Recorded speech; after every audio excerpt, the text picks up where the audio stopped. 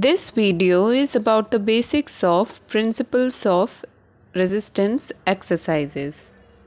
The three foundation stones of resistance exercise are overload principle, set principle, and reversibility principle.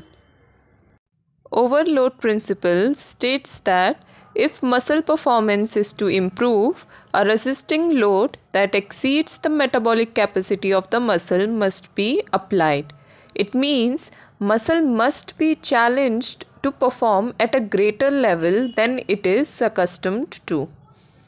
For example, if you can lift 10 kg weights very easily, then you must lift 15 kgs or more to get the benefits of the training.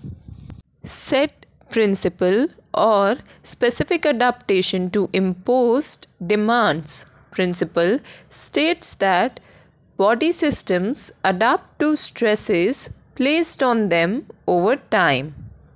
For example, if you are someone who hasn't performed a split ever and you try to stretch your legs apart to perform it, you do it consistently, by the end of the month you will be able to perform the split.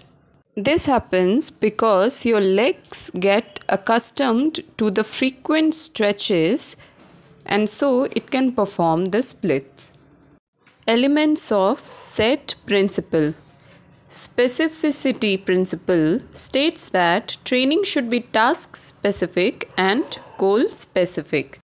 This is a very popular advertisement that depicts the specificity principle very beautifully.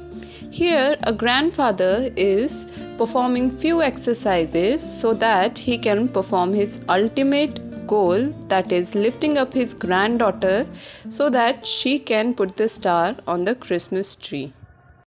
Next element of set principle is transfer of training, which is also called overflow principle.